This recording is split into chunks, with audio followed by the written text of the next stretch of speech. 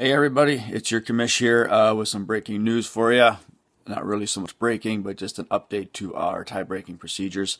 It was pointed out to me by one of the owners that in the handout that I give to you guys every year, that there is a section regarding tiebreakers for wildcard teams.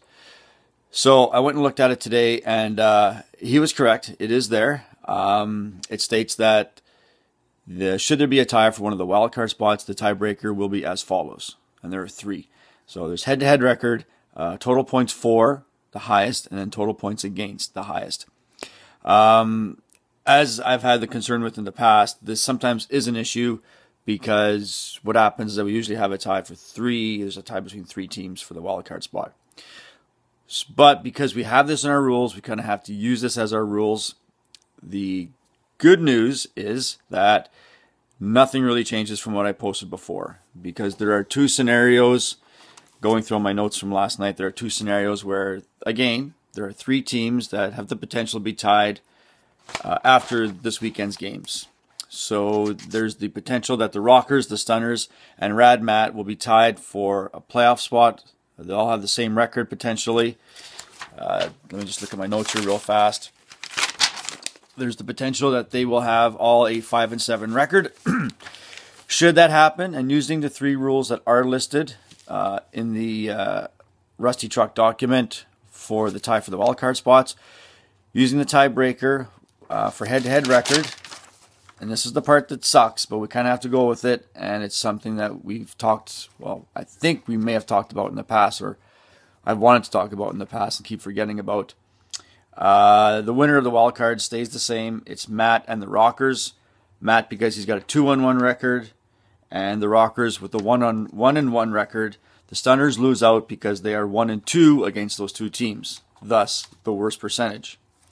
The other scenario is, again, works out the same way. There's the potential that there are three teams, the Rockers, Handful, and Matt could be tied with a 4-8 record.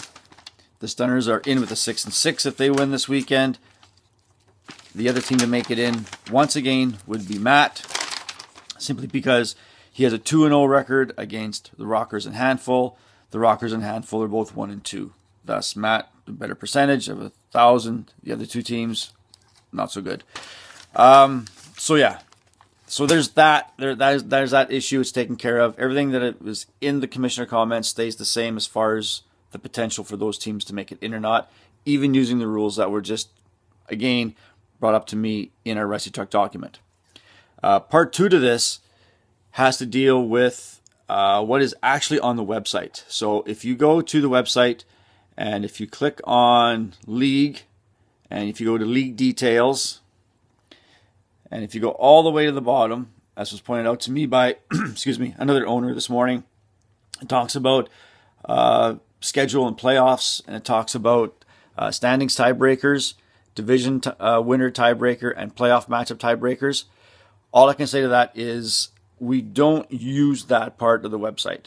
And the reason I pointed out to the owner is because that part of the website, there are not enough options for me to choose how we choose our tiebreakers. Much like the example I gave him, where the tiebreaker we have for game tiebreakers, which is the highest scoring player, active player on the roster, that's not an option.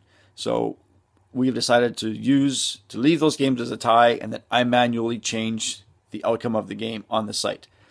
Same thing with the tiebreakers for division winners and for the seedings. There's not enough options there. So we don't even use that part of the site. It's unfortunate it's there. I can't delete it. It has to stay there. So basically, as I've done in the past, and for how many years, the seedings is done using NFL tiebreakers. And I've pointed out to a couple of owners over text messages today that the reason for that is because we've always been more of a game value-based league and not a points-based league. Otherwise, you just become a pool, and whoever has the most points wins. And we've tried to stay away from that. We've tried to make it with more emphasis on the game itself. So that is why we've used the NFL tiebreakers, because much like they're a league, we're a league, that's what we ran with. Now, that's for this year. I've had rumblings from a couple of owners that they would like to see changes to it, and I've got no problem with that. So what we'll do at the summer meeting, after this year is over, we will look at everything, we'll sit down, we'll talk about it, and we'll go from there. And if you guys decide we want to change how the tiebreakers are, I've got no problem with that. This is everybody's league. Everybody has an equal vote. Whatever you guys choose, we use. It's as simple as that. But for now, what we have in place is what we're going with. And what we've done in the past, like last year, we're going to use this year. So my apologies to those who don't like it. I hope you now understand it. And if you don't, I'll be happy to talk it over with you over a beer sometime. So good luck everybody who's playing this weekend and whose games actually mean something. Unlike myself and Dusty and Labrat and Touchdown there and Potsy and Titty. So, and Tanis. So everybody else, good luck. Enjoy the weekend. Have fun. And we'll be in touch with you soon.